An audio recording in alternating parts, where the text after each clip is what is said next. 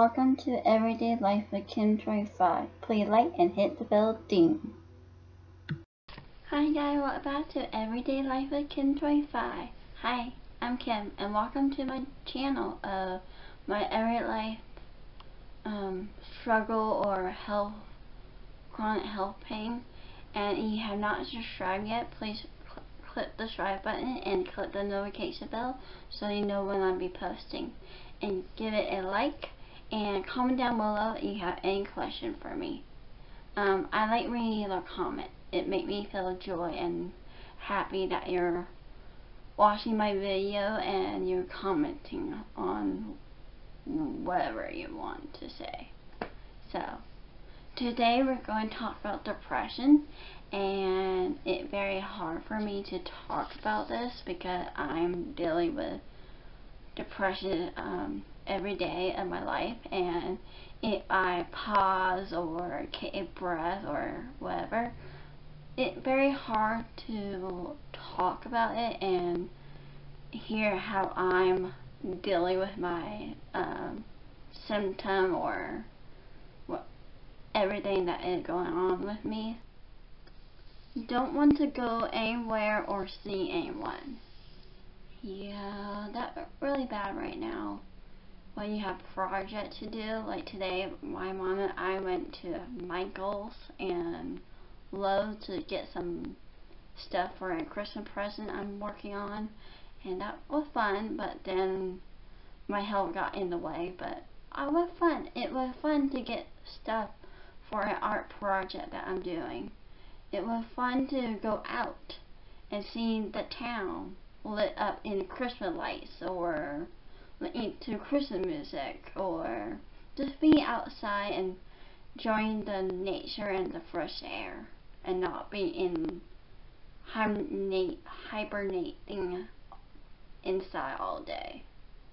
And then for the other part, to see anyone, yeah, I do want to see some friends, but also I want to be safe and not get sick. That's the other part to it. Like, I don't want to get sick right now, but I want to see you and I want to talk to you, even though we can't like hug or do closeness. But I do want to see my friend and see how they're doing and how they're really doing.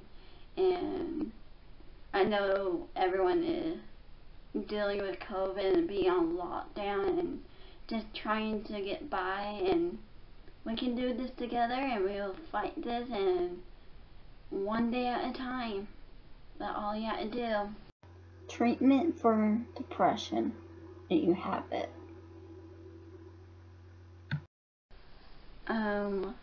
Treatment plans. When looking for a counselor, you need to be able to trust them, that whatever you say to the counselor won't judge you or laugh at you. I've been to many counselors and haven't found the right one yet, but I'm still trying. I want to trust them and find that trust before I pour my heart or whatever I'm feeling, and they won't judge me or give me like pity or something. One of my counselors diagnosed me with mild depressive disorder.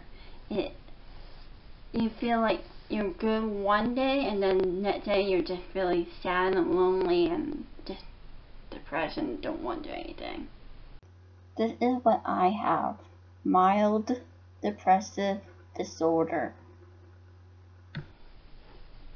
Another one is, I never knew what depression was like until it hit me. Yeah, my mom didn't know that I was dealing with depression until she got it, and it will tear you down inside.